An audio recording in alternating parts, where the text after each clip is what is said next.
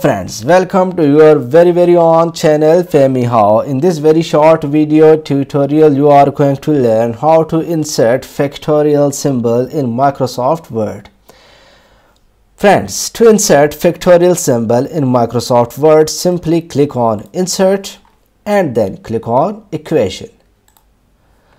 After that you will see a list of symbols in which here is the symbol of factorial. Click on it. Select it and increase the size of this symbol as much as you want. Again, how to insert? Simply click on Insert, then click on Equation.